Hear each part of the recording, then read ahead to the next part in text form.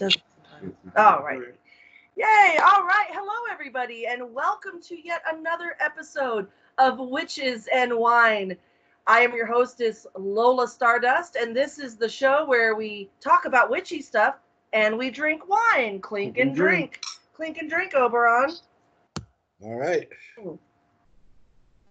As you can see, we have a wonderful guest, but before we get to this awesome guest, I'm going to turn this over. Oh, I got to do a disclaimer. Yep. I got to do my disclaimer. Got it. We have had complaints before that people just don't understand the fact that we get a little tipsy sometimes. And I want to remind people that the show is called Witches and Wine, where we partake in wine. If you do not like seeing people have a good time with wine, there's this wonderful thing in the corner. It's an X. You can X out and not watch us. Woohoo! Okay. So let me turn this over to my partner in crime, my husband, Silenus Stardust. Would you tell us about the wine tonight? Yeah. Hi guys. We're doing a little daytime show for us. Yeah. So we went to a lighter white. I chose what's called Praia. It's a Vinho Verde out of Portugal.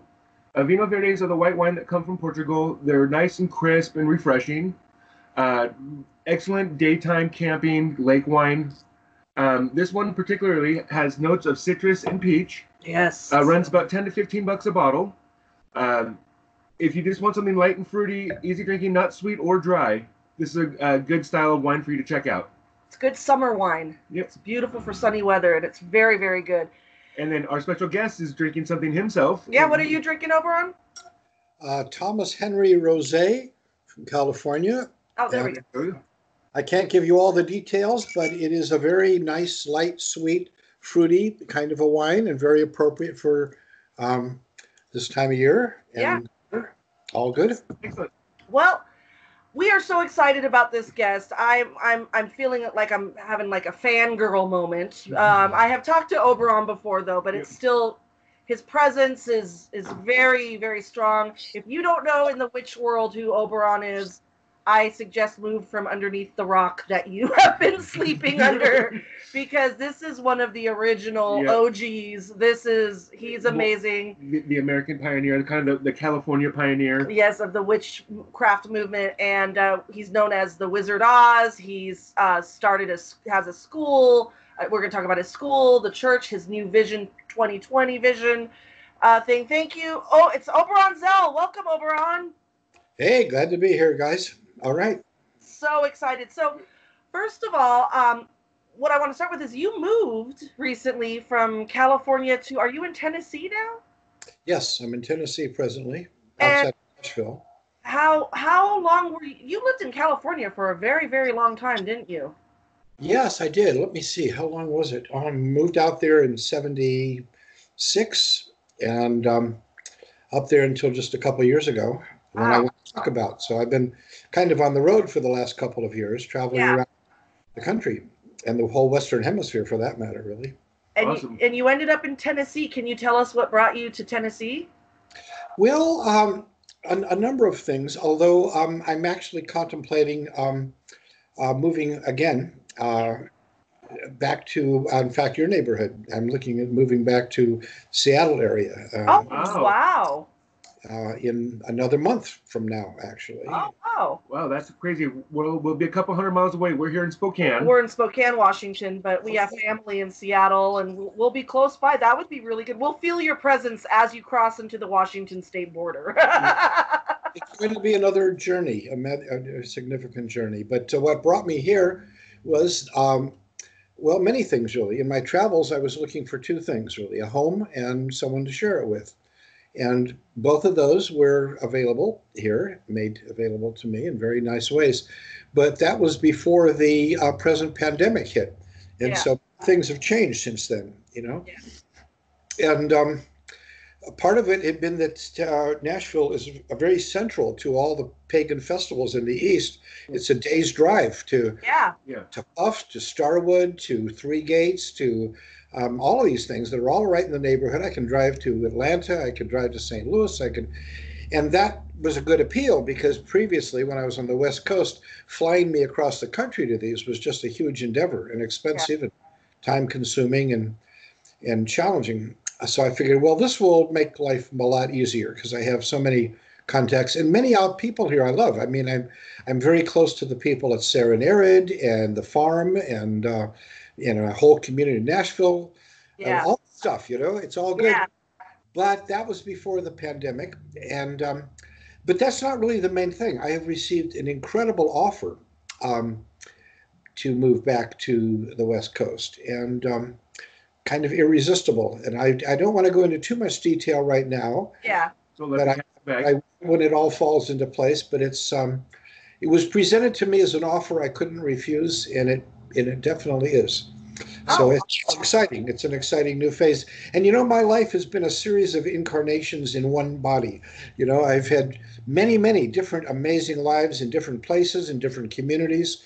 The only real constant for most of my life was Morning Glory. Yep.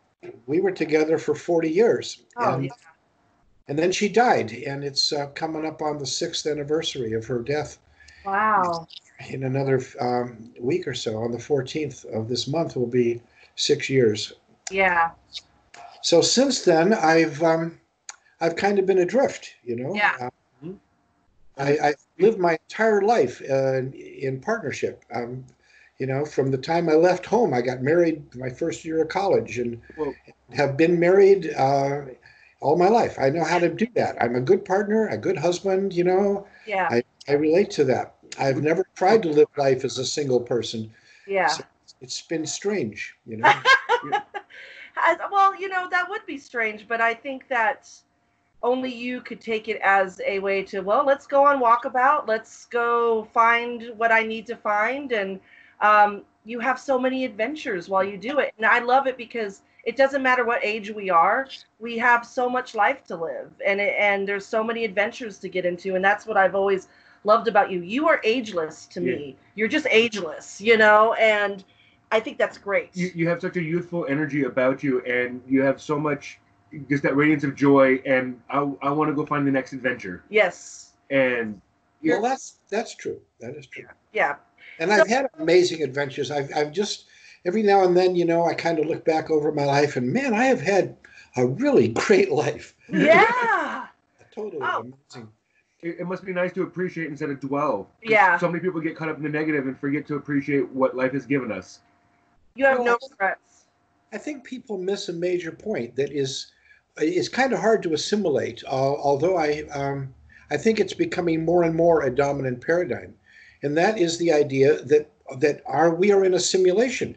We are in an existence that is, there may be many other simulations. This is like being in a second life. We've got our world that we're in, and it's very full and complete, but we are avatars. We are inhabiting avatars, and our actual reality is somewhere out there, and we extend ourselves and put ourselves into this reality the same way we do when we're playing a game. But if we look at all this as a great game, that is somehow, created by cosmic universal consciousness, or the quantum field, if you want to do it scientifically. Yeah. All the same. The same. Yep. Then it puts a whole different cast on it. You look at things as an adventure, which is why we have all these stories. We love stories. We love games. We are obsessed with it. This is our uniquely human thing. And to participate in this, in what by all appearances can only be called real life, whatever that means. Yeah. We're in Wonderland. We're in Neverland. We're in Fantasia. We're in all those kind of things. Oz, exactly. We're in all those places. Yeah. It seems like the whole magic is just science unexplained. Yes. Falls into that category. Well, I hear so many people relating magic and quantum physics and all that, and I love that because it gives us not only the possibility to have so many different experiences and so many magical things, but I think it brings it to a level that maybe people who don't understand what we do, they might be able to understand it. You can talk to the people who have the logical scientific brain and say it's really not that different. We can prove what we know and experienced, and until you've experienced it, you can't explain it truly. Yeah. Because you don't get the feeling. Yep. Right. Well, these days, with the extension of quantum physics, which has actually been around for a century, but only really getting the serious attention it deserves recently, It all does make sense. We do Yeah. have science and theory behind it. And magic, in the way we define it in my community, is probability enhancement. Mhm. Yeah. And quantum physics is all about probability. There is no solid reality. There is no predetermination. I've been binge watching various amazing TV shows, and these are constant recurrent themes. One that I recently watched was called Devs, Devs. Oh yes, yes. I've not seen it, but I've seen the commercials for that. Fundamental premise, though, was determinism. That if you can know the exact position of everything in the universe, then you can predict everything. And it was all based on having this vast quantum computer that could do that. Yeah. Well, that's a fundamental fallacy in that. The Heisenberg principle of uncertainty is that you can never know both the position and motion of any object at all, ever. Really. Yes. So it is completely wide open, and we are constantly creating this reality by our own consciousness and the choices that we make. And that's really the probability factor. So Yeah. if we shift the probabilities, and all of our magical work and the grimoires and the tables of correspondence are all about piling up the probabilities on this end of the scale where Yeah. we want things to happen. That's what this stuff is all about. All the setting up exercises and the colors and the candles and the Yep. objects. It's all about that, Yep. And the whole concept of threefold and Yes. All that. Yeah. all of that, every aspect of it. And so the laws of quantum physics, as they're being articulated, are in fact indistinguishable from the traditional laws of magic. Yeah. Of which, of course, quantum entanglement is the most interesting one, because that's straight out law of association and contagion and all that. Yeah. Yeah. So I'm totally digging it. I'm totally loving this stuff. I talk about this stuff. I live in it. I make my decisions and my drink to this. Click and drink to that. Yes. I could just pick your brain for hours and hours. I have a theory that I like to share with people, because I always feel like we are sometimes memories of there's an outer being, and we are their memories. We are the it's hard to explain, but like there is something bigger than us, and everything that we do on this earth, on this planet, we are living in their dream or their memories or their, and so we can almost do anything like you can in a dream. Well, it's like a massive past life transgression of one master being. Yes, and I feel like that sometimes. Well, I think that's true. I really do. I've been rereading recently the Tao of Physics, which is all about that same sort of thing, a complete equation of mysticism with quantum physics. And it all works. It all fits together like that. And we are in that. And the thing about, you touched on earlier, we can talk about anything we want to. So get into psychedelics. Really good heavy-duty acid trip will take you there. Yes, it does. It'll pull you out of this avatar just enough to look around and see what else there is. There's a fascinating little TV animated show that I watched recently. It's only 14 short 22-minute episodes or something, called The Midnight Gospel. I've never heard of it. I highly recommend it. It's all about this sort of stuff, and it's done by the guy who creates it. Has a blog that he's been doing for years. Yeah. And he's taken the interviews with people that he's done for his blog and then animated them into amazing sequences, sort of like Drunk Histories does, Yes. You're seeing this bizarre, and every episode begins with him choosing a different virtual reality to go into to interview people. Oh, wow. And they are amazing. They're mind-boggling things, because the actual people interviewed are very, very trippy people, very heavy focused people. And the final episode is an interview with his mom about life and death as she was dying of cancer. Oh, wow. Very deep and very profound and totally psychedelic animation. I mean, the show is obviously meant to be watched while you were tripping balls, Yeah. Can I just clink and drink to the fact that Oberon Zell just said tripping balls on our show? That's Say we can say anything, so there we are. No, you are talking to we are very pro LSD, pro hallucinogenics. You should go back and watch our previous episode. It's like episode 20 something on hallucinogens. We did a show on Witches and Wine on hallucinogens and ritual and stuff like that, and we were on shrooms when we were doing it. So. There's a delightful show that I've enjoyed called what is it now? Just a minute now. It's about a oh come on. It's about a marijuana dispensary in Southern California is the theme of it, and it's come on. Is it got Kathy Bates? Yes, Kathy Bates. Yes, I can't remember the name of the show, but I know what you're talking about. Yeah, I can't remember the name of the show. Well, it's meant to be watched while you're tripping, that's for sure. Well, not tripping, high. High, yeah. So features as part of it these people doing a blog thing just like this while they're completely out of their minds. You know? Just delightful. Well, that's kind of, I mean, you know, we have episodes on Witches and Wine where we are blotto. Like, we are just, but you know what? The more blottoed we get, the more fun things come out. And, you know, and that's why we did a disclaimer, because some people found that offensive that a high priest and a high priestess would let ourselves get drunk and talk to people, but freely, it's free, you know. What is it? I mean, Hail Dionysus, you know, wine is about truth. Wine is, what does it say in Vino Veritas? Or Vino Veritas, in truth is wine. In truth is wine, and it's that way with a lot of things, you know.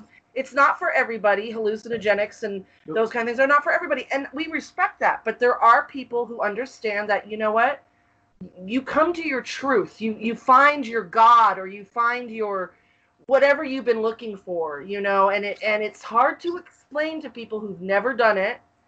And the only thing I can tell them is, well, you know, come do it with us and we'll show you. But everything is always about personal choice. There is no, you must do this, because you know what? It takes away the free will aspect that is necessary that you experience with these. So it's consent. You know, consent, but Well, we're talking shamanism here, really. Yes. We're talking shamanism.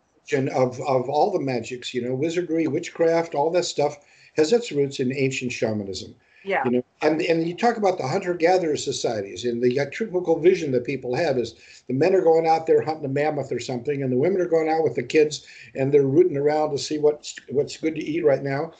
But people often miss the fact that among the gatherers side of it are the village shaman who are out there looking for, you know, things and trying to, what happens when I eat this mushroom? Whoa, yes. You know? Yes. Yep. And we needed those people to kind of be our pioneers of figuring out, the original guinea pigs. Yeah, they were the guinea pigs. Yeah. I love you know.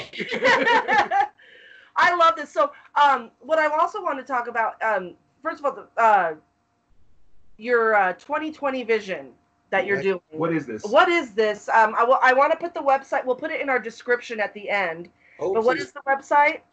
It's called 2020 Vision Awake. 2020 Vision Awake. Okay. .com? Yeah, .com.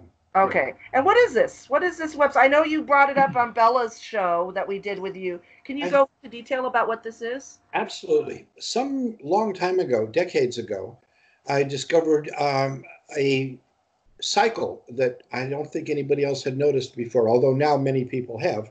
And that's a 60-year cycle of cultural renaissances. And it can be traced like clockwork back to the Italian Renaissance of the 1480s.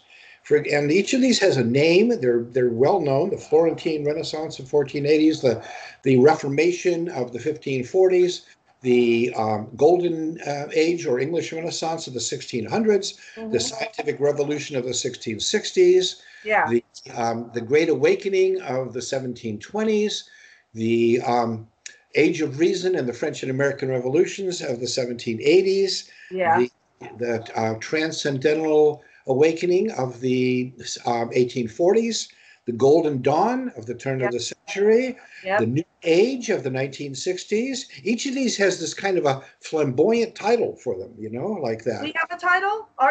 Do we have a title? We do. The Awakening. That's what you do. Okay. Exactly. Okay. Yeah. Exactly. The Awakening. And so now, 2020 brings us to the first year, the dawn of that. In each of these eras, each of them has been totally transformative, culturally transformative in various ways. Usually something starts at the beginning of the decade that kind of kicks it off. In the 1960s, for example, the pill was invented in 1961. Yeah. And right after that, LSD and psychedelics came into the picture. And all this came in right at the beginning of that transformed the era in a way nobody could have predicted beforehand. Yeah. Nobody could have imagined the world of what it would be like when people were tripping on LSD before that. For example, you just couldn't. You know, these are mysteries. We talked about the mysteries at the Spring Mysteries. Yes. You know, and a mystery is something that you can't talk about, not that you're forbidden to, but you can only experience it. You cannot explain about sex or an acid trip to somebody who's never had one. You can talk about it all day, and you still have to actually experience it. Yep. To do it. Are Yep. you experienced? You know. Yeah. Oh, yes, we are. Yeah, exactly we are. And a good part of our life, I think, as magical people, and what gives us that excitement and joy that you comment about, is the idea of all these amazing new experiences and things that we can experience. Well, the 2020s is now upon us, and the absolutely unpredictable event is kicking it off, which is a global pandemic. Now, we've had global pandemics before. Yep. We've had the AIDS pandemic was huge. Millions of people died. The SARS, the swine flu, the great flu pandemic of 1918. These are enormous, but none of these have sent people into seclusion the way this one has done. Yeah. We're experiencing like that old sci-fi movie from 1956, The Day the Earth Stood Still. Yes, absolutely. This is the year the Earth stood still. Yeah. And it's astonishing. Everybody all over the world has simultaneously gone into seclusion and to contemplate whatever they choose to contemplate. Pollution levels have dropped precipitously. I love that. I've heard of level 6% droppage they're expecting this year. Yeah. 6%. That's a huge That's number. huge. And I look at it as this is another correction by Mother Nature. She's undefeated. Yep. Yep. Exactly. And if we look at viruses as Gaia's antibodies to respond to diseases that she gets, such as this cancer of the systems that humanity has produced to a great extent, and other things like that. This is what happens in any animal population too, is at a certain point, if things get out of control, their population explodes, like with rabbits. There's a disease that hits rabbits when their population gets too big, and then they all die. Yep. You know, so if we look at it as Gaia's response to humanity, but it isn't like more people are not dying at this time. That's what we see in the news and reports. But if you put that against the number of people who are not dying in traffic accidents and industrial accidents and many other sorts of things that people have, I suspect that we will find that the overall mortality rate is actually less right now. But people are going voluntarily into this kind of a vision quest, a retreat, having a global time of fasting and retreat that you do before any great magical working. You kind of, you take that little retreat. Well, the whole world is doing that right now. So if we as magical people can understand and work with this, we can utilize this thing to then formulate an incredible working to be done as a culmination of this, a working for global awakening. Yeah. And that's what I'm envisioning. Getting rid of the me society and going back to the we society. Yeah, it is. This is about we and not about me. And there have been some wonderful little YouTube videos that have been coming out along these lines, and all these TV shows that I've been talking about that are coming out about this stuff. This has become a new paradigm that is emerging. A paradigm of consciousness, of global awakening, of that we are living in a simulated reality that we can alter if we choose to. There are many things, and these are all emerging in the new mythos that we're seeing happening right before our very eyes, you know? Well, isn't this showing how we've moved into the age of Aquarius, where we left the age of man and we moved on to the age of Aquarius? This is the enlightenment, you call it the awakening. The awakening, yeah. We're looking beyond the physical and knowing there's something greater that we can connect to and work with. Yeah. Precisely, and everybody is getting that. I can have this conversation anywhere in the world. Yeah. About anybody in the worldwide magical community.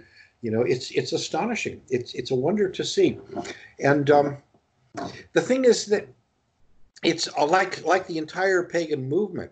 None of this is going on because some single individual visionary or prophet is promoting their own particular vision. This is something that is emerging collectively from the greater collective unconscious of Gaia that is, I feel, moving ever closer to a global awakening of the entire planetary organism herself, of which we are all part, and of which we all participate. I was talking to someone, and I can't remember who it was. It was just recently, and they had said that people say, "Oh, the Earth is going to destroy itself. It's going to die." No, the Earth always survives. She corrects. She always survives. So this is not her saying, "That's it, I'm done." This is her saying, "All right, we gotta fix some stuff," and she doesn't want to destroy us. She wants us to learn. She wants us to better ourselves. And this is a perfect opportunity because people now that I never knew in a million years, like our friends Cindy and Lauren, they're gardening now. These are people who have black thumbs. I have a black thumb and I'm excited about gardening. It's bringing us back to our roots. Yeah. It's reconnecting with, like you said, with Gaia, with Mother Earth, getting our hands dirty again, not relying upon everyone else to provide. Yep. Being a community again. It's amazing. I've thought a lot over in the last 50 or so years. A recurrent theme in science fiction has been the idea that the only thing that would bring humanity together would be an alien invasion. Yeah. And there are many different versions of that. The Independence Day, the Watchmen, that kind of stuff. Yeah. Well, the point is that there has to be some kind of a global crisis that affects everybody in order to create a unification of humanity.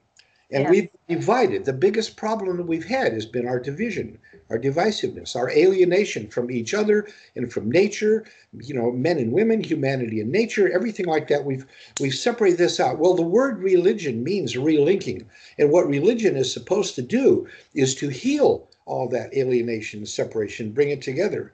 And Joseph Campbell, in his last book, The Power of Myth, made a statement that we are ready now for a new myth, one that is about everybody, that we're all included, not about how our people are better than those people. It's what it's always been before. It's always been, well, we're the chosen people, we're the master race, we're the whatever, and everybody else are like, forget them, Yeah. But we can't do that anymore. We can't. And we're mixing it up. We're mixing up the nations, the languages, the races, the peoples. And as we do so, out of this is emerging a new collective identity in which we're coming to understand that we are all children of the same mother. Yes. We are all one. Yes. And don't you think that this Clink and drink to that, right? We are all part of the one. We are Gaia's children. Exactly. We are Gaia's children. We're all part of the one. She does love us. She does love us. A mother loves all her children. Yes, she does. She has to discipline them, though. I mean, being a parent myself, I love my children, but there's days when it's like, oh my gosh, like, I love you, but I could really beat you down right now. I think for a long time, Guy has been saying, if you all don't behave yourself, don't make me come back there. Yeah, don't make me, Don't make me take off my shoe. Don't make me take off my shoe. Exactly. And finally, it's gotten to that point. She says, all right, time out, go to your room. Yep. And I'll clean up the mess, and you just, go to your room. You're grounded, yeah. Don't you think and then you see the rebellious kids that refuse to listen to any rule or any acceptance of. Well, that's what I was going to say. I think this pandemic is going to bring out our true colors, and I think and I'm an optimist. I'm very optimistic about things. I even view those who are brought out where it brings out the true colors and they're not that pretty. Those people we know. But I think that's needed. I think we always need the antagonist. I think that we have to have the light and the dark. The balance. We have to have that balance. And so we need those people to push us to even do more of the right thing. Does that make sense? The deer and the rabbits need the wolves to keep pushing their evolution to get faster and better and smarter. Yes. This is a requirement of the system, It is.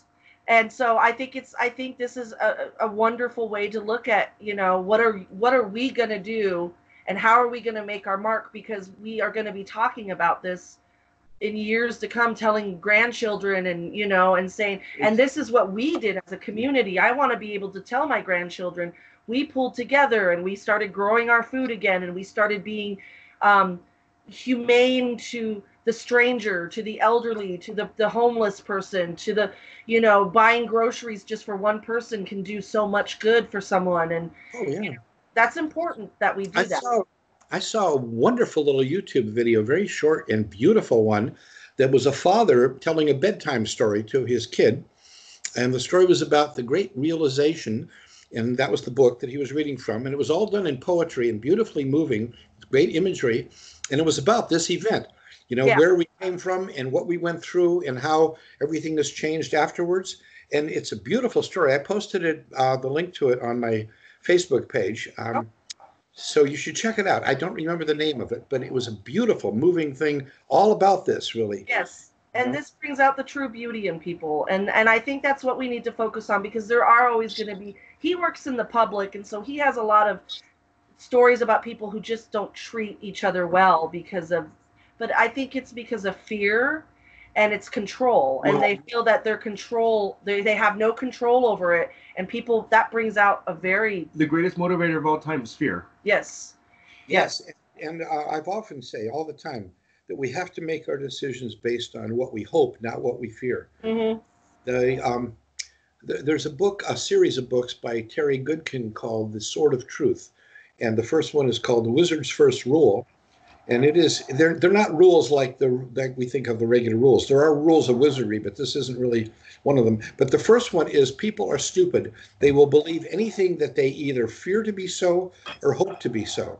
Yeah. But people don't operate out of their hopes. They operate out of their fears. They do. Yep. And we, as magical people, I feel that we both have and must operate out of our hopes. Yes. Not out of our fears. I think pagans and witches, though, we know we're in our training, we are trained to not fear death. Right. We are trained that fear, any kind of fear we have, can be flipped and can be turned into it's an opportunity. It's not a hindrance. Well, in Chinese, the word crisis actually translates as opportunity. Oh, wow. I didn't know amazing. That. Well, look at that. Well, that's what this is. Well, because in our craft, we look at it as the shadow work is how we truly find the balance that is out there, because we all have stuff that we can improve upon to make us better. Yeah. And it's always a reminder that we're not perfect. No. Exactly. Well, when you look at a game process, there are several things. What is the goal of the game? And people generally think that it's to win. But that's not ultimately the goal. The goal is to move to the next level. Yes. That's the real goal. Winning is minor, and people who are operating on that level think it's all about power. Whoever gains the most power, the most money, wins the game. But that's totally pointless when the game is over. Yeah, and it's your destiny. Is to transform yourself through the game and move up to the next level. Yeah, it's your destination. It's not the destination itself. It's what happens on the way to that destination. Exactly. That's where the true learning and everything that we need to know as humans and growing. You see your destination, but that's not. It's not the end game. That's not what it's about. The voyage is what's important. Yeah. The end game is the result. Yes. Absolutely. Yes. Absolutely. And see, the nice thing about this conversation we're having, this same conversation is going on everywhere. Mm-hmm. All over the place, especially in the magical community, but also more and more outside of it. There are, right now, according to statistics, paganism is the second largest religion in America. And our present numbers are close to 4 million, according to the surveys and statistics, which all say they're probably underestimating and under closer to 8 to 10. Yeah. Exactly. Yeah. And we are also, and have been for decades, the fastest growing religious movement. Yep. As well. And it's not just in America, which is what most of the surveys are about. It's happening all over the world. Europe, South America, Australia. Exactly. Indigenous peoples, as well as European-based peoples, are beginning to reclaim their their heritage and their old religion, whatever that may be for them, respectively. Well, it will look at China, how for so long they went away from their history and now they're trying to grasp it all and get it back after selling it for so many years. Yeah. Because they want to go back to their roots. Yep. And accept their heritage. And the government is actually fighting this tooth and nails. Just recently, our Grey School of Wizardry has been cut off in China. Our students over there, and we had lots of students in China, now no longer have access to the internet to be able to participate.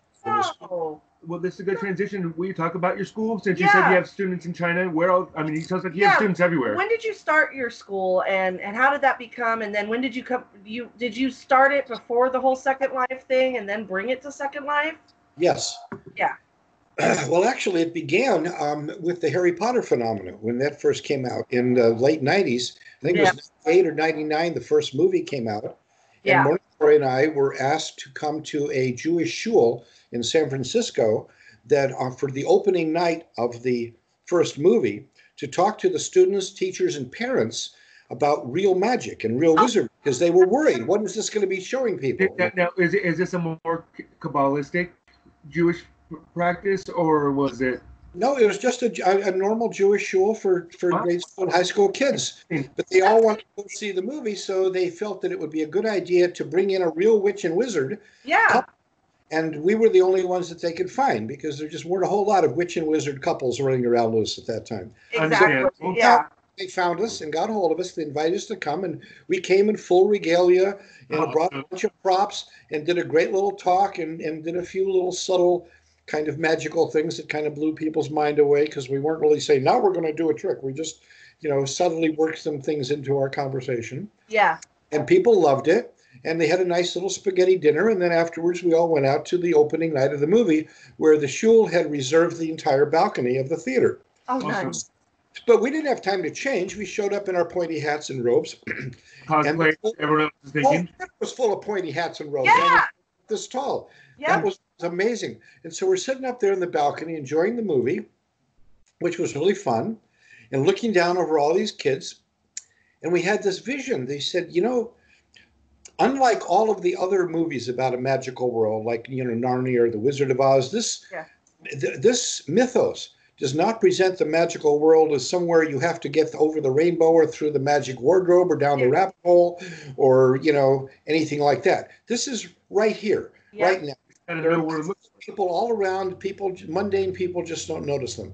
They use the word muggles for what we say mundane, but But you may pass them on the street, down in some little place or hidden hollow or off the map place. They may be gathering. They have their shopping places, and all these things. Well, all this is true. Yep. You see, It is. It is actually true, and we don't have whole neighborhoods. Yeah. And so the idea was, well, all these kids are going to go looking for this stuff, and it's out there. It's really out there. All you got to do is go into any metaphysical shop, and there'll be things posted on the bulletin board. Yeah. Kids under 18 are not allowed to participate. You can't sign up and get your training. You can't go to coven meetings and so on like that, unless you're over 18. That's the rule that everybody's made to avoid getting in trouble, which is reasonable. So what are they going to do? Because this thing is being presented to kids. Mm-hmm. So we said, well, what can we do to help? And what we did was we make altar figurines. So we said, well, we'll make some altar figurines for kids then, because this is the first thing you do when you set your foot on the magical path is you create an altar. Yeah. That's the first thing. Yeah. So we should give the kids some magical altar figures. So we did. We created a nice little kid-style god and goddess in the kind of Disney style.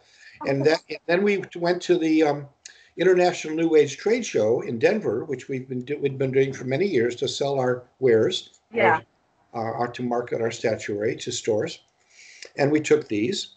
And while we were there setting up, Trish Telesco came by the booth, and she had just put out another book, I think the 65th or something. She herself couldn't remember how many books she'd written. And she was there with her publisher. They brought her there to do book signings and presentations. And she said to me, I was congratulating her. She said, well, when are you going to write a book? And I said, well, I'm too busy. I've got I'm publishing a magazine. I've got all the stuff going on. I don't have time to write books. She said, let me introduce you to my publisher. So she took me over, sat me down, and said to the publisher some very nice things about me. And the publisher said, well, have a seat and tell us, if you were going to write a book for us, what would it be? Well, I hadn't thought about this. Yeah. But with all these ideas in mind, I'm thinking, well, I like to write like a handbook for the apprentice wizard, like the old, Junior Woodchuck Guide, from the old Donald Duck comics, or the Boy Scout handbook. Something would be your basic thing. Yeah. Everything you need to know, the Hitchhiker's Guide to the Galaxy, Yeah. And it would be with you forever, for your whole life, And I started spewing all this stuff just off the top of my head. She said, that sounds great. Send us a proposal. Oh, wow. Over the following month or so, I encountered several other reinforcements of the same idea with other people that just kind of came and reinforced this. And so by the time the third one came around, I knew the rule, you get 3 of these, you got to go with it. Yep. So when the third one came, I said, all right, I get the message. So I sat down, I wrote up a proposal, I sent it, it was accepted. Said, okay, now I've got to do this. Yep. Came up with the idea of a grimoire for the new generation. And I contacted all of the major movers and shakers, the leaders, the teachers, the group founders, the authors and elders of the pagan community, and convened the Grey Council, the legendary council of mages and sages that reverberates throughout all of history and myth, Yep.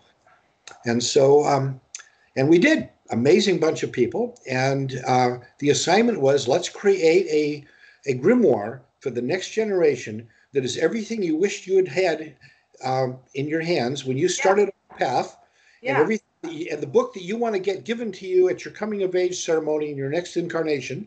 Yeah. That will carry you through. And everybody went, got it. Yeah. And working together, we created the grimoire for the apprentice wizard. Which I think is a pretty cool book, actually. And it's been a bestseller and has been very popular and translated into a bunch of languages, which is how we've ended up with students all over the world. Mm-hmm. And I realized that as I was putting together, this was a foundational textbook for a school that yet exists. Yeah. I have this kind of a concept of my approach to life is sort of this mission impossible. I'm on Her Majesty's sacred service. So periodically you get these phone calls from the goddess, Yep. They say, your next assignment, should you choose to accept it. And you know how this works. You have to make it, because if you don't, they just cancel your show. Yeah. They don't want to watch you sitting on your ass. They want to be with you doing something cool that they want. You got to assign. So you never say, no, I think I'll pass on this one, or you don't even say, why me? You just go, okay, where do you want me to go? What do you want me to do? Yep.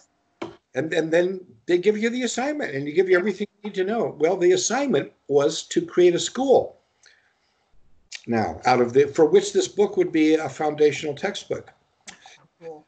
So I started talking to other people on the Grey Council, and we created a school, and we incorporated on Pi Day on 3/14 of 2004, and people flocked to get it together. We had website designers who showed up and said, what do you want this to look like? Because I didn't know anything about that stuff. Yeah. And on Lunasad of 2004, we opened our virtual doors, expecting a rush of teenagers.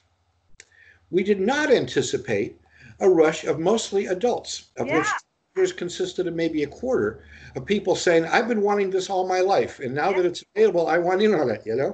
And we're same response to the grimoire. The reviews of the grimoire, which were astonishingly positive, a good number of them were from adults saying, well, I had to buy an extra copy for my grandkids so they won't keep taking mine. That kind of So, and then I would have leaders of groups saying, well, we're using your book as a training manual for our coven or our group or our tradition. Our first language we got translated into was Romanian because the Romani wanted it. They said that there had been oral tradition and they had lost so much, and this had all the stuff that they wanted to be able to pass on. So they wanted to translate it into Romanian.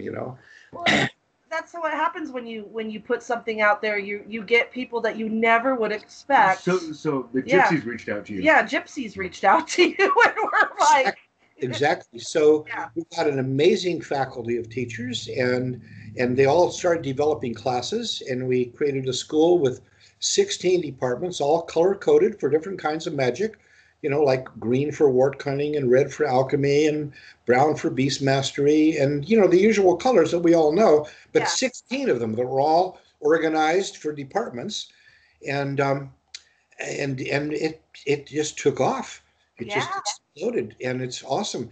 And it immediately went worldwide because we had tons of students in other countries where translations had been appearing, like Brazil, where we had, one translation was in Portuguese, so we got all these Brazilian students. In China, we got a bunch of students, and other places like that. And it's been a phenomenon that I'm very proud of because we have awesome teachers and even more awesome students. Because I still, I still stay in there enough to, have one or two classes and grade essays and things. So I kind of see the quality of our students coming through. But I can no longer teach, as many classes as I did. Oh yeah. So the grimoire is the required book for the first level, and then there's a companion that I wrote, which is required for the second level. And there's 7 levels of the basic apprenticeship program. Mm-hmm. And then you move into the journeyman program, which takes you to another place of, see, because the old guild system, of which our entire educational system is based, is apprentice, journeyman, master, and adept. Oh, nice. Oh, that's so cool. So the job of the apprentice is to study and learn under the teachings of the masters. Yes. The journeyman is to take those teachings out into the world and apply them in practice. Yeah. That's what it means. Yeah, life. Yeah. And then if you do that for a while, eventually people start showing up and saying, "Hey, I want you to teach me stuff." And then you move into the third stage as the master. And eventually, if you do that and you're a teacher, and that's what the master's job is to teach. That's what the wizard's job is in all the stories, is to be the mentor of the next generation of young heroes. Yeah. That's the fundamental job of the wizard. Well, you're providing something that's so needed. I think when I think of all the schools that are out there, Bella's school, your school, Dawn Lewis's school, and you guys all work together with things, and there's no competition, and there shouldn't be. You guys really, you show how we should be with each other, because we all have the same goal. We want to teach. We want to people who need it, because I know you come from a generation where that wasn't accessible. And now you're providing something to younger witches that is so accessible, and it makes it not so hard to find. And I think all of you guys are doing such a great job with that. Well, with you guys, it seems it's community over ego, which is a hard thing to find. Yeah. Because so many people have ego. My craft is the right craft. Yeah. Your craft is subservient to mine because this is what I practice. And that's not right. Every person's path is their path, and that needs to be respected and honored. Yeah. And I love how you all work together, and it's really nice. Well, a crucial attitude that we all share, and that I emphasize a lot in the books, in the writings, in the teachings, is that ours is a path of service. We are here to serve, not to rule. I use the example of Lucifer's choice in the Divine Comedy, Yeah. I would rather rule in hell than to serve in heaven. Yes. We're not about that. We really aren't. We're not about power over. We're not about rulership. We're here to serve, as we have been and hope to be. Receive service. We offer it as we have it available for what we can do. We've answered the calling. Yeah, it's a calling. We've answered the calling. It's a calling. Yes. And that's the crucial thing. So each of our schools has a different focus. The Grey School is unique because it's not a religious school. They're completely non-denominational. We have Muslim, Jewish, Christian students. All these traditions have their own mystical traditions. To go, and we have students from all of these traditions, and they're all here in the same school in communicating with each other, honestly and openly. And it's fabulous. It's an awesome environment, much like the ancient academies and mystery schools of old, which is what we're trying to do. They weren't restricted to people who adhered to one particular faith. They were a place where people could gather from everywhere, like Hypatia's school in Alexandria, or mystery schools of all times. So this is what we've tried to create. You're teaching magic, and that's and anyone, if anyone wants to learn magic, they can be from whatever religious background or non-religious background that they want to be, and that's what's great about it. It was before it became villainized. It was the original concept of the Illuminati: to not suppress information, to express it and share it, and see what it leads to. Yes, we are in the tradition of the Illuminati. We are, and I think this is great. I'm very proud of it. I'm stunningly proud of the school. Actually, of all the work that I've done, I've created a number of things that have gone off with a life of their own. And I'm really very proud of all my kids, as it were, you know. Can I ask you, I noticed you use the word wizard for the male witch and witch for the female witch. I don't make it. Okay. No, either of these words are really non-gender. They're interchangeable. Okay. Male and female witches are interchangeable. Wizardry it means wisdom, means wise one. Yeah. You know, I'm just curious. The word has traditionally, in times in history, although not so much in recent myth like Harry Potter, but the word wizard is applied to men and women whose focus is being wise ones. That's the whole point. That's what the word means. I wanted to clear that up because I obviously I misheard, so I'm glad I cleared that up. So yeah, because we're all wizards, we're all witches, we're all magical beings. Exactly. Yeah. Well, isn't your book about you and your wife called Witch and Wizard? Yes, it is, because that was how we primarily identified ourselves. Yes, yeah. You know, but we were both. What do you think of the word warlock? Yeah, that's a tricky one. You know, I know people who call themselves warlocks, and I have this conversation with them. You know, I know people who call themselves Satanists, and all of these are, in my experience, actually really good ethical people. Yes. They identify with this terminology because of the sense of power that comes from it, or the popular mythos, you know. Yeah. And I don't, and I don't really think that that's a good idea, but that they are wedded to this particular perceptions, you know, and that's how they want to be thought of. But warlock, of course, means traitor in the old language, werloger, twister of words in Norse. I didn't know that.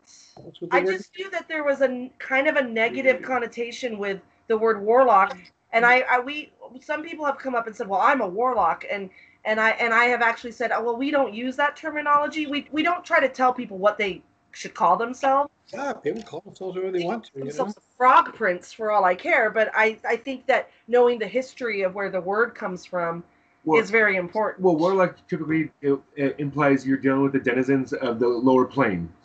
Yeah. And there's, I mean, to some people's mindset is they think that you're in demonology, you're working with dark spirits, so forth, and that's where the negative connotations come in because that's what was presented before. Yes, they were a warlock of the black magic, and that all comes from TV shows like you know, what is that series? The Three Witches, Charmed, is it? Charmed, yes. They fought warlocks. Right, they use that in a lot of popular myths too. But popular mythology, as revealed in TV shows and movies, it's a very interesting thing.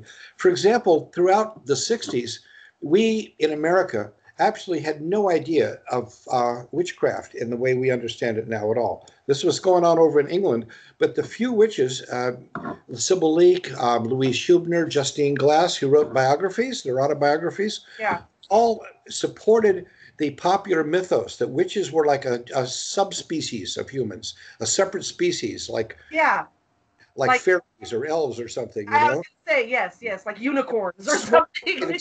Well, that's different. That's another whole story. Oh, I know your unicorn story. Yeah.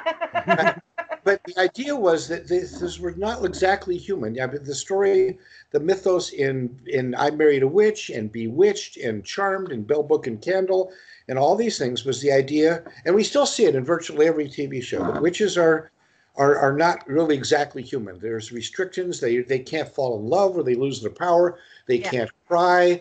They can, you know, make things happen by wiggling their nose or whatever it is, you know. And people like Louise Huebner and Sybil Leek and Justine Glass said this was the case. They didn't present this as a religion or something that you could join or train in or that anybody could be a part of. It was all, well, this is passed down the bloodline of my family. You know, we had to inherit this. You know, you're a witch because your mother or your grandmother was a witch. And that's how it was presented. So the pagan movement emerged and developed and became quite a significant movement in America during the 60s, long before the witches came in.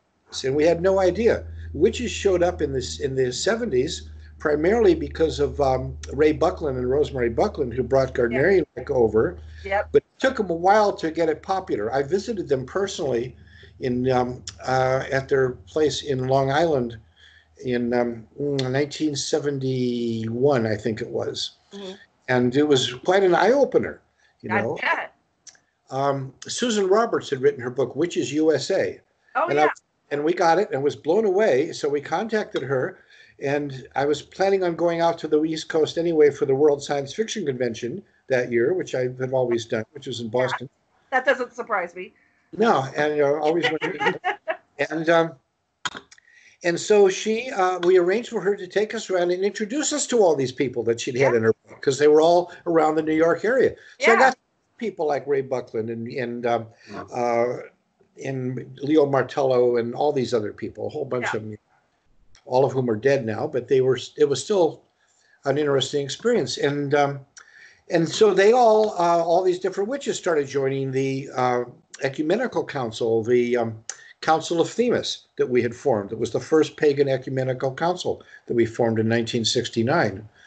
You know, and initially it was, well, actually it grew to a couple dozen people, mostly pagan groups, of course, Greek and Egyptian and Norse and Church of All Worlds and Druids and all these different things, you know. And then the witches came in, you know, and it really expanded it. And through the whole emergence of the pagan community, witches have been approximately half of the movement by all the surveys and statistics, just like the male-female ratio has been slightly edged over to female, you know, but not predominantly so, maybe like 55%. Yeah. Is that the leadership is primarily female, but not overwhelmingly, maybe 60%. And this is profound because there's not any other religion like that, you know? No. Those kind of figures. Well, I think when I think of 60s witchcraft, now I was born in 72, so I wasn't around in the 60s, but I did have an obsession with the movies like Rosemary's Baby and of course Bell Book and Candle, and then there was the show I Married a Witch, and then of course Bewitched, and you know, so all that stuff, right? I love that stuff, and even though I know that it's a little exaggerated and it opened the door. It opened the door, and I also see that it had to happen in the 60s that way, because the 60s was such a time to like introduce open mind thinking and that, you know, and so why wouldn't it start in that way? Even if some of it was kind of silly or kind of, you've got to give it credit. It made it palatable to the average American. Yes. And that's okay. You know, I hear from a lot of people today who are really, you know, really serious witches and stuff like that. And they want to know, well, what do you think about all these, you know, fluffy bunny people who don't really know anything? They've read Silver Ravenwolf or something like that. Yeah. See, that's really okay. It just simply broadens the base here. How many Christians are there out there who consider themselves Christians? They've never read a word of the Bible. They never go to church. They just identify somehow with the culture and mythos. Yeah. It's okay, because you don't expect everybody to be clergy. You don't expect everybody to be a serious practitioner. If you're talking about a religion, it's not the same as a secret society or a cult or an order. You know, people can join that level if they want to. If they feel the calling, they can go on to go deeper. But in the Church of All Worlds, we have a concept of 9 concentric circles from the outer to the inner, identified with the planets. Yeah. You know, of which the first and most outer, which we initially identified as Pluto, now represents the Oort cloud, which is like lots and lots of people out there on the edge. And that's just your edge, you know, but you move in. Didn't you get the idea for Church of All Worlds from that book? What was that book called? The book was Stranger in a Strange Land. Yes. Yeah. Now we've got a few minutes left before we're at the top. Well, Stranger in a Strange Land was the Bible, really, of that era. It was profound. It had a huge impact, and it came out in 1961, and it was the Science Fiction Book Club Book of the Month for October of that year, and it was the culmination of 12 preceding books that Robert Heinlein had written every year during the 50s that were the Harry Potter books of that time. Yeah. They were about young people, teenagers, And they weren't all the same character, but each one was like a year older, you know, you kind of moved through it. Well, I picked up on those when I was at the starting age. Like if you started off on the Harry Potter book when you're 11, you know, and then every year you're the next year older. You progress with it. Yeah. So I grew up on those. That was my teaching of that period. And they're profound books. And like all serious books of this nature, they're all about what does it mean to be fully human? And only science fiction can present that in an effective way because it can present it as opposed to what? What is the alternative? What does it mean to be human? They're very profound. And finally, after the series was completed for kids, and I'd gone all the way through high school in the 50s, which was just like the movies and TV shows of high school in the 50s. Pleasantville, you know, that was I grew up in Pleasantville. It was just like that. You saw it in color, though, just like they did. The color when it got into the 60s. Yeah. Well, and the Technicolor. The Technicolor, yeah. Then we ate these little tablets. Yeah. It was great. It was wonderful. Yeah. And so at that point, Stranger in a Strange Land came out. And that was the first time that concepts of sex and religion and relationships had been dealt with in science fiction, was in that book. And it was profound. It had enormous impact, especially for a first generation of people who were just discovering sex and drugs and rock and roll. Yes. And so, and is that where, so you started the Church of All Worlds, is that correct? That's and when right. did that start? Well, in the book, there is this church created called the Church of All Worlds that is created to try to convey these Martian teachings that have been acquired by the hero who was the only unborn survivor of the first failed mission to Mars, you know, and he's raised by Martians who had no idea about humanity. And they raise him in their culture, the way we raise a chimpanzee, you know, in our culture. And then 25 years later, another successful expedition from Earth finds him and brings him back to Earth, you know, and the stuff that he has learned then becomes the basis of what eventually emerges as a whole new religion that he incorporates as the Church of All Worlds. And the book describes how to do that. Yeah. And we said, wow, let's do this, you know. Awesome. Well, the essential rite of the whole thing is a rite of water sharing, where you recognize that the universality of water unites us all. And the ritual sharing of water is a way of affirming that we all, in fact, share that same universal essence, because water is universal. Yes. All the universe, all the water on Earth has come from space, and it's older than the stars and galaxies. It's primordial, you know. So when you share water ritually, you are affirming that kinship, that universality. And so after reading the book respectively over Christmas and spring vacations, the first friend that I discovered in high school, who was the first other person like me, you know, that I had discovered, because I grew up, you know, thinking I was the only weirdo mutant there was, you know, like me, and like many of us did. We were changelings, you know, we were mutants, you know. That's why we relate to things like the X-Men and stuff like that, you know. Oh yeah, absolutely. We're all that, and Harry Potter and all these stories, you know. You must have been born. I used to go in the backyard with a flashlight to signal the flying saucers to come and take me home. Yeah, take me home, right? Exactly. Do you watch Big Bang Theory with Sheldon? Yes, yes. You were Sheldon. Yes, exactly. I was Sheldon. I totally relate to that. Yes, exactly. So, and in fact, that's what's a wonderful thing in the pagan community. So many people come in with that same experience. They say, wow, I was always felt alone and weird. I always was into this stuff. I always believed these things, but I thought I was all alone. And now I see I'm not alone. There are others. I feel like I've come home. You found home. And that's what we always hear. And we always do. Yeah. And we get to say those beautiful words. Welcome home. Welcome home. Welcome home. And now every pagan festival has a big sign over the entry that says, welcome home. Because that's what it's about. It's our people. We're finding our people. And what a wonderful feeling. And I was the first there to do that, you know. I was the first person to claim pagan as an identity for myself and religion. So every other person, it was like, hey, I'm a pagan. I think you're a pagan too. Let's be pagans together. Let's be pagans together. Clink and Drink to being misfits and pagans and science fiction junkies and comic book nerds and scary movie watchers. And I mean, we all do that. Well, on April 7th of 1962, my friend Lance and I, after having both read the book and talked about this a lot over many months, we sat down together and opened a canteen and shared water for the first time. And that began the entire process. You know, from that, we started reaching out to other people. We'd turn people that we'd meet that were really cool onto Stranger to Strange Land, and they would read it. They'd come back, wow, that's really awesome. And said, yeah. We're doing it. We're doing it, yeah. Never well, we could do a 2-hour show, but we have viewers that have ADD, so we got to keep it at an hour. But okay. I would love to have you back, Oberon, and talk about more things because you are just so interesting and full of so many things. I really thank you so much for being a guest on our show. Is there anything you want to say before we end our show?